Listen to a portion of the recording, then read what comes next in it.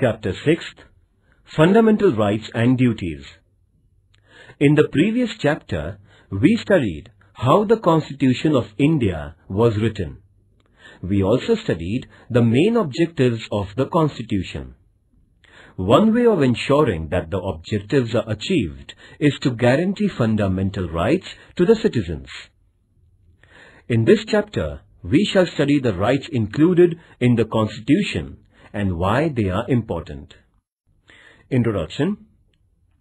Today, most countries, through their constitutions, grant rights to the citizens. The aim of such rights is to help in the all-round development of the people. Rights are necessary also for strengthening democracy. The fundamental rights, therefore, constitute a very important part of a constitution. I thought that uprisings in Tunisia or Egypt took place because those governments did not accept people's rights.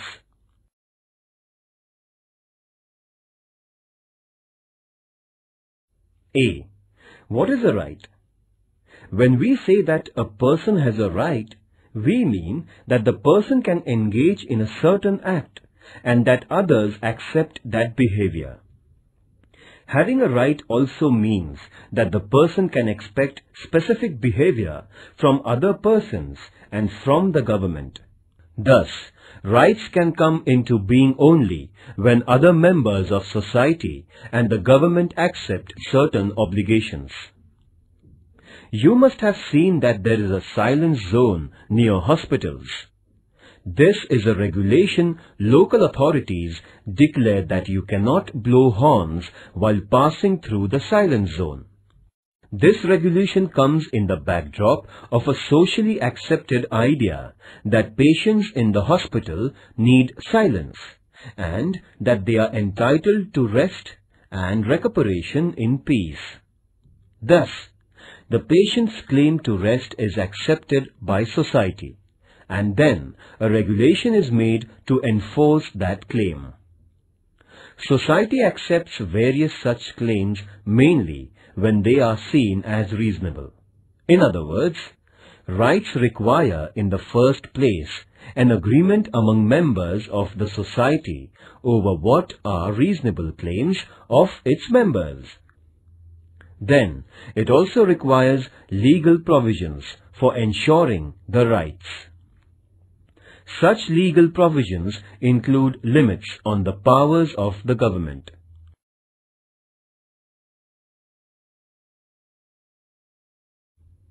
As you will learn later in Standard 10th, limits on the powers of government are seen as an important component of democracy. By agreeing to have limits on the government, a society ensures democratic government. When there are no limitations on government's powers, there is no democracy. I had heard of this word democracy, but did not know that it was related to rights. Must find out the rights of people in different democracies. When we say that we have freedom of speech, it means that other people around us also have the same right, and we all agree that we can freely express our opinions.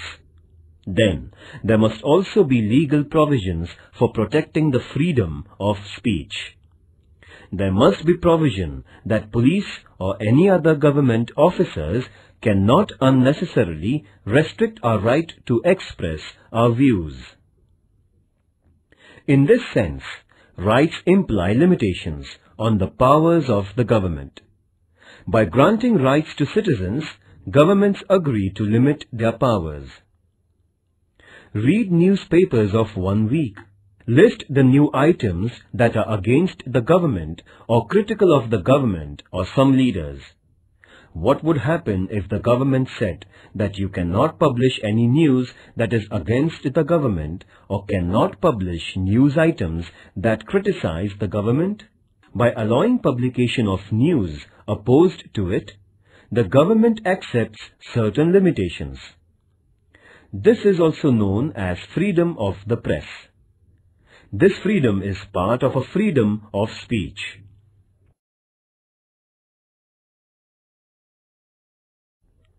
But granting these rights was not an easy or straightforward process. In many countries, people engaged in struggles with their rulers for long periods before they could get their rights. When the Constitution of the United States was written in 1787, the idea of rights also existed. But that Constitution originally did not mention any rights because makers of that Constitution felt that rights are already there and do not need mention in the Constitution. But on the demands of citizens, a Bill of Rights was subsequently included in the US Constitution, that is, in 1791. Since that time, it has become customary to include rights in the Constitution of a country. The Constitution of India includes a detailed list of rights. These are called fundamental rights. This means that these rights are of fundamental importance. They are so important that the government cannot take away these rights. Long back in 1215, the British monarch had to agree to some restrictions over the monarchical powers. This agreement is famous as the Magna Charta, a charter agreed by the king. Even after this, there were many struggles in England between the people and the monarch. Those struggles resulted into many more limits on the powers of the king or queen. Ultimately, these struggles led to democracy and acceptance of citizens' rights. In 1776, the American people declared their independence from England. That declaration is known as the Declaration of Independence, in which it was asserted that certain rights of human beings were inalienable, meaning that nobody could take those rights away. Similarly, the French Revolution of 1789 also underlined the importance of rights through the Declaration of Rights of Man and of the Citizens. The French Revolution led to abolition of the monarchy and the rise of democracy in France.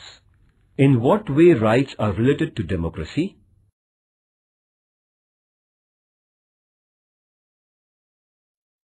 Educational and cultural rights. India is full of diversity. People in a country speak different languages, follow different religions, adopt different cultural practices, and celebrate different festivals. This is possible only when we do not force people to give up their own cultural practices and adopt the culture of the majority. In every part of the country, some cultural or linguistic groups will be in a minority. Do they have to follow the culture of the majority? Freedom means that minorities should be free to adopt and practice their own culture. The Constitution has guaranteed such cultural diversity by protecting educational and cultural rights of minorities.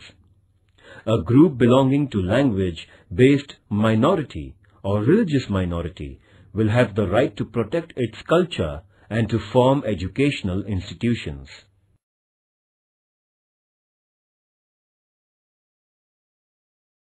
B.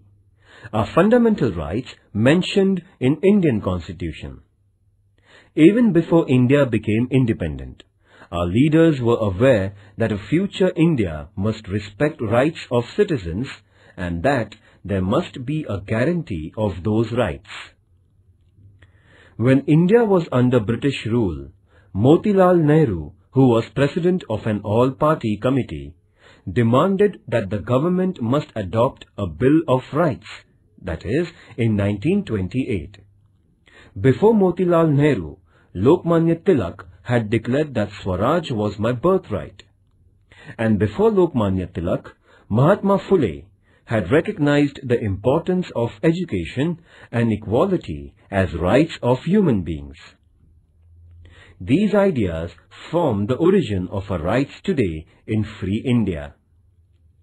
There is a separate part of the Constitution of India where fundamental rights are mentioned. These fundamental rights include liberty, equality, right against exploitation, right to freedom of religion, cultural and educational rights, and right to constitutional remedy.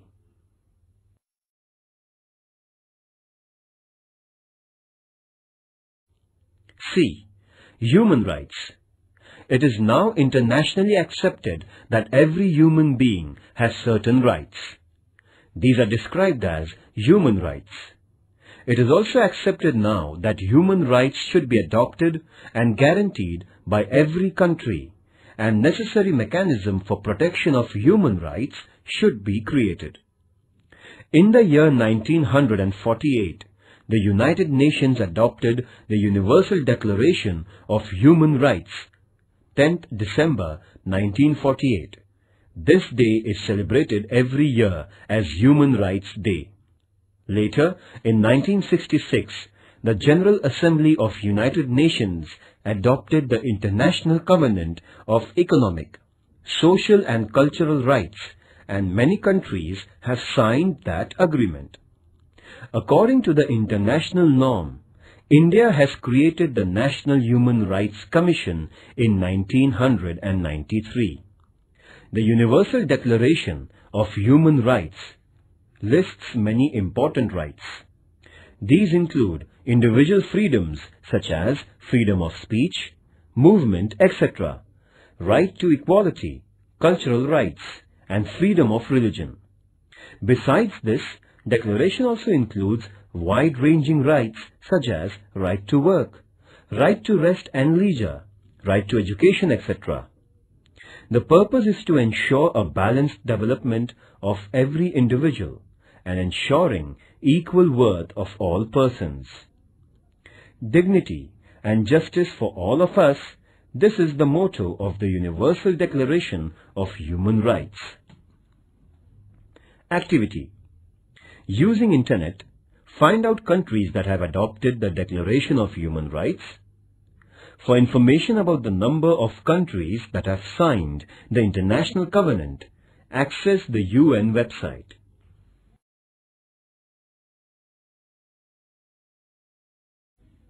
D. Citizens' duties. Why can't we have only rights and no duties?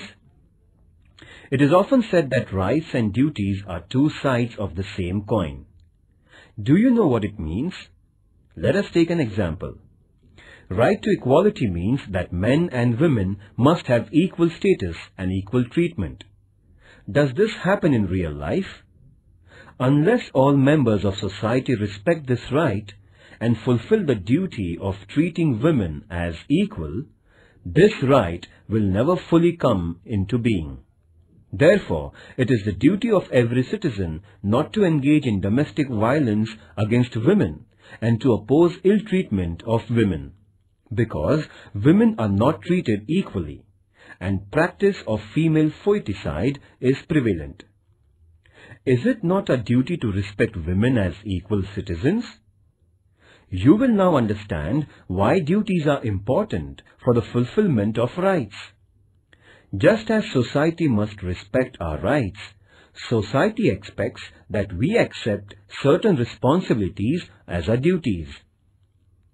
Some duties are listed in the Constitution as a fundamental duties.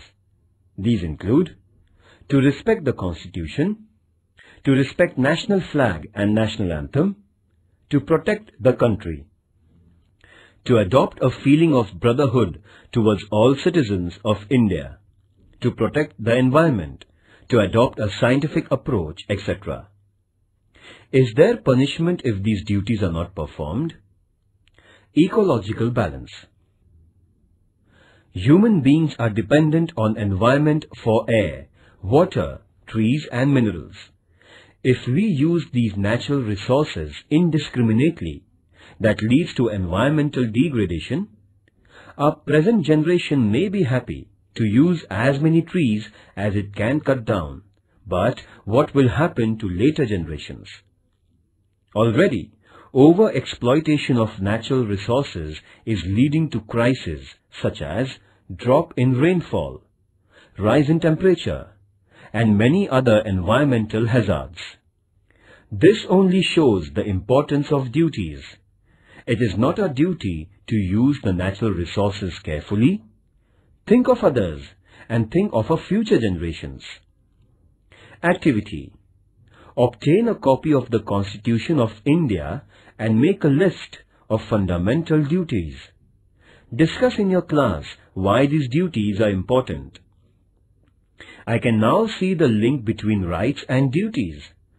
Unless we are bound by the duty to protect our environment, how can later generations enjoy the benefits of forests and fresh air and other natural resources?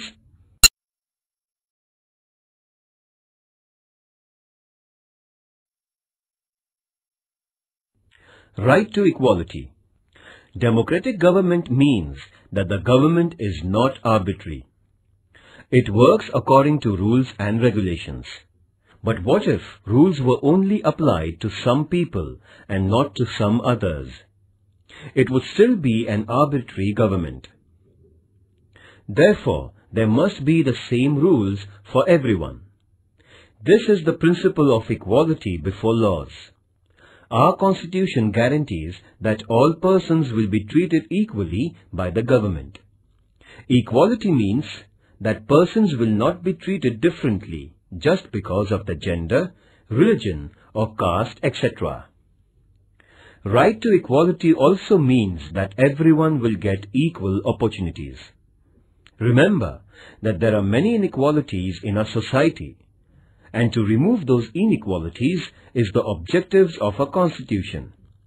Therefore, it is the responsibility of the government not only to treat all persons equally, but to implement policies that will bring equality in our social relations. You may have heard about reservation of seats in school and college admissions for women or persons of weaker sections. This is an example of government's efforts to bring equality. Right to equality does not mean only equal legal treatment. It also means that groups which are backward and traditionally discriminated against must get the opportunity to develop themselves and become equal in the true sense. Thus, right to equality puts a responsibility on the government to remove injustice and inequality.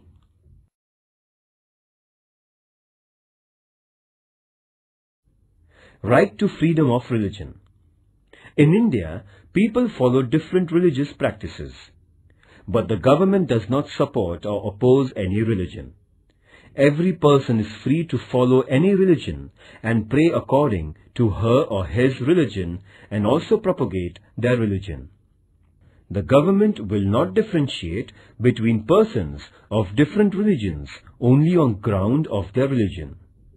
And because there is no religion which is the official religion of our country, government or government-aided institutions will not force us to follow any particular religious practice. Government also does not itself preach any religion or give religious education in schools aided by it.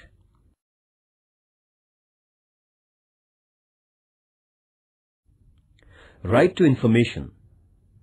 Similarly, the right to information is now enforced, though it is not part of our fundamental rights. Citizens cannot judge the government if they do not have enough information. Therefore, of late, it has been accepted all over the world that democracy means citizens' right to get the information from their government. This is known as the right to information. After the efforts of the senior social activist Anna Hazare and his followers, right to information was passed by the government of India.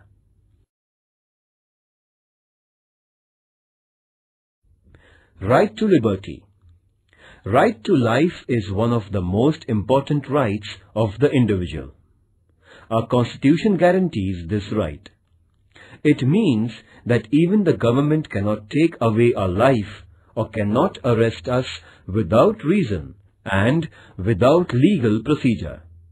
But merely a guarantee of life is not enough. As human beings, we want to live a meaningful life. We want to do things we like. We want to develop our personality. follow our hobbies, pursue our own interests. For this to become a reality, we need an assurance that there won't be unreasonable restrictions on our personal liberties. Freedom of speech is one of the most important personal liberties. Besides, we have the liberty to form associations and organize meetings. We also have the freedom to move freely in different parts of the country and reside anywhere in the country. And we have the freedom to undertake any profession or business of our liking.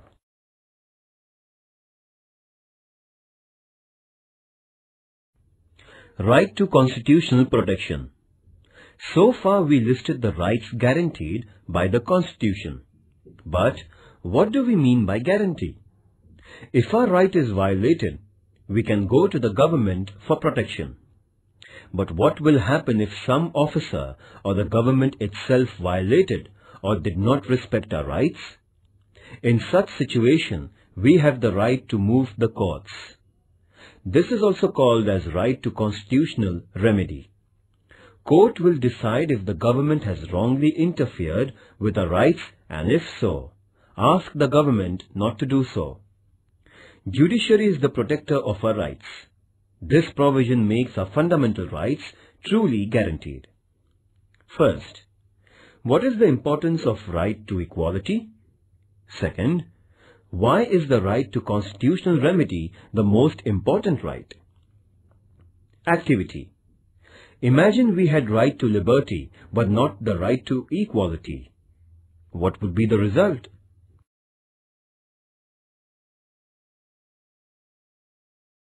Right against exploitation.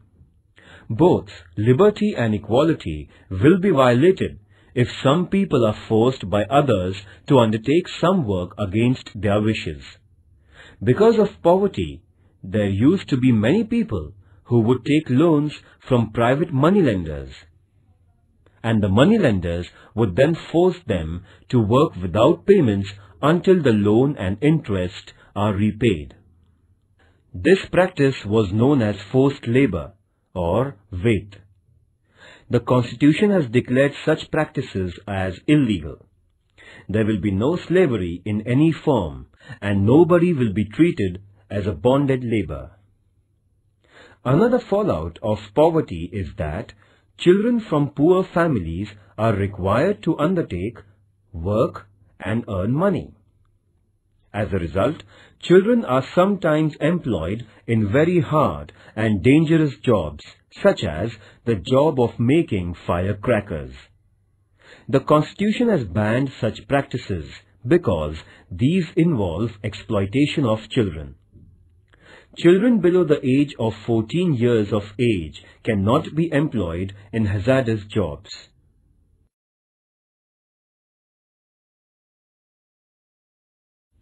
Positive and negative rights. Rights are necessary for our personal development. They are necessary also for the well-being of the society. Rights ensure that weaker and backward sections of society get opportunities to improve their condition. The right to equality is very important in this respect. Thus, some rights are limitations or restrictions on the powers of the government, while some rights mandate that the government adopts policies for the well-being of weaker and needy sections. In this sense, rights are responsibility of the government and the society to make sure that various services and facilities reach all sections. So, our rights are twofold. Some rights are restrictions on government, what the government cannot and should not be doing. Let us call them negative rights, because they tell us what the government should not do. On the other hand, some rights tell what the government should do. These are positive rights. Right to education, for instance, is a positive right. On the other hand, freedom of speech is a negative right, meaning that it states that government cannot put unreasonable restrictions on a freedom of speech.